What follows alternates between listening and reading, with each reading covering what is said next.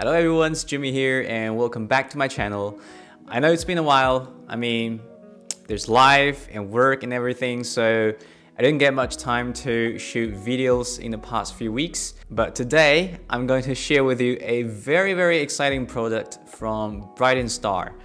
Full disclosure here, they sent me this lens for review, but they didn't give me any money or ask me to say anything nice about it. So it's just my pure honest opinion about this tiny little lens here. Well, I guess it's safe to say this is the smallest lens on Leica, and probably not only on Leica, but on any full frame camera really. Because if you take the lens back cap off, this is how small it is. Amazing, right? Oh, by the way, this is a 28mm F2.8 lens. And if you compare it to another very small 28 lens in the Leica lineup, which is the Leica Summron 28mm, you'll see that this 2.8 is even smaller than this 5.6 here. So that's amazing, isn't it? But even though it's small, it feels quite hefty in your hand actually. Only complaint I have in terms of design of this lens is actually the lens cap, because it's a screw-on lens cap. It's nicely made, it's metal, but it takes quite a bit of time to get it on and off.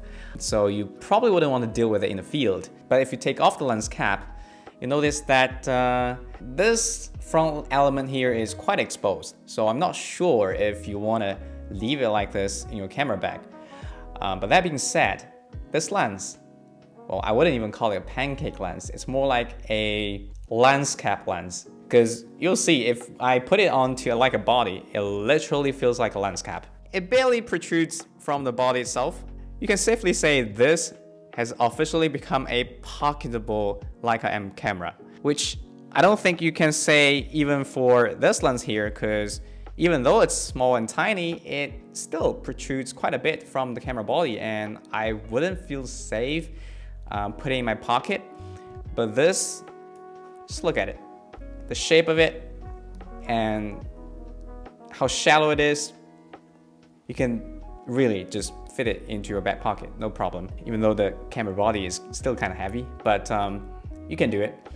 So judging from the profile of this lens, you'll be asking, how do you even adjust the aperture ring or the focus ring, right? I mean, the focus ring is quite straightforward.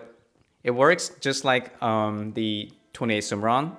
You have sort of a little knob here that you can focus just fine, even though it's not the best focusing ring in the world. Aperture ring is a little bit tricky because unlike the Summron, which you can see here, still has quite a bit of depth to it. And you see, I can still use my finger to rotate it just fine. But this lens barely has any depth. So the design is quite interesting. You actually have to use your fingernails to, move the ring like this. It's a bit of a pain to move the aperture ring, to be honest. But that's due to the, well, if you want to make the smallest lens in the world, you have to sacrifice something, right? And I guess this is the most obvious shortcoming of the lens from a design perspective. Alright, so enough said about the design and fit and finish about this lens. What about the image quality, right? Well, I mean, it's 2.8 lens, and with this size, they still managed to fit 6 elements in 5 groups into this tiny little gem of a lens. So let's see how the image quality is by looking at these sample photos. And we'll come back here after the short clip.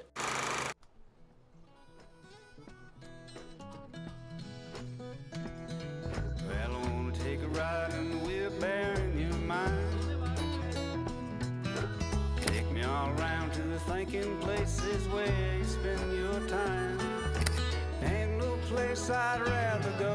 You're a funny little critter and I love you so. And I wanna take a ride in the wheelbarrow in your mind. I come and sit down with me in a rocking chair. Coffee pot is nice and hot. You can sit in underwear. Tell me about the dreams you had last week, swimming all around with the fish in the sea.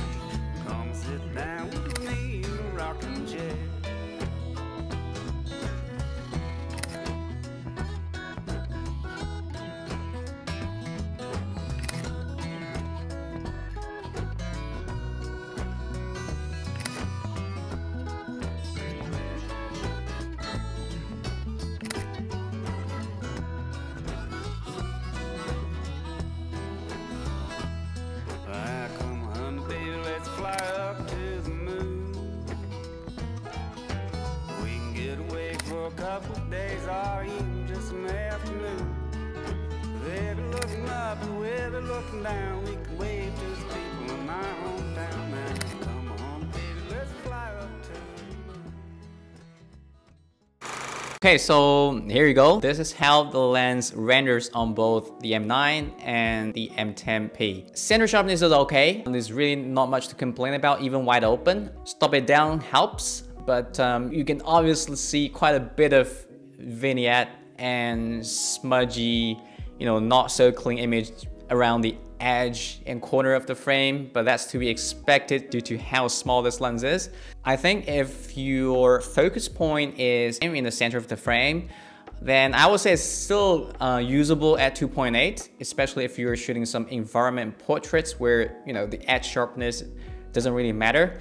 But if you want to use it to shoot some landscapes or architecture, which is, I guess, common subjects for a 28mm, then you really have to stop it down. But even if you stop it down to f5.6, the corners are still not very good. So you have to be at f8 or f11 to make the corner usable.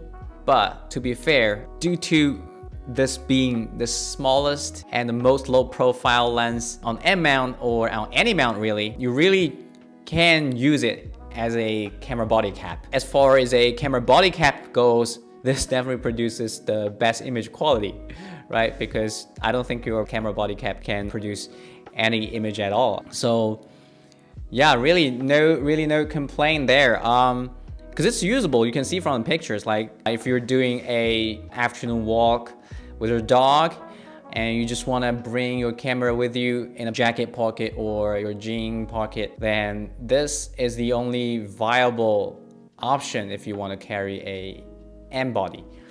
So yeah, still amazed by how small and tiny it is.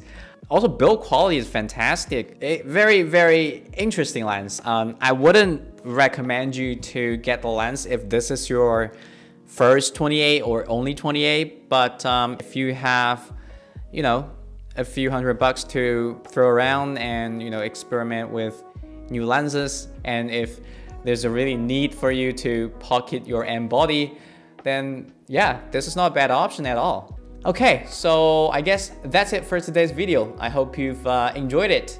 And let me know, what do you think about this lens? Would you consider it? Or would you rather choose something like the Leica 28 Summron or the TT Artisan one, which I've reviewed, which is also amazing. Also small, but not as small as this one, of course. Yeah, just leave your comments down below, and I'll see you in the next one.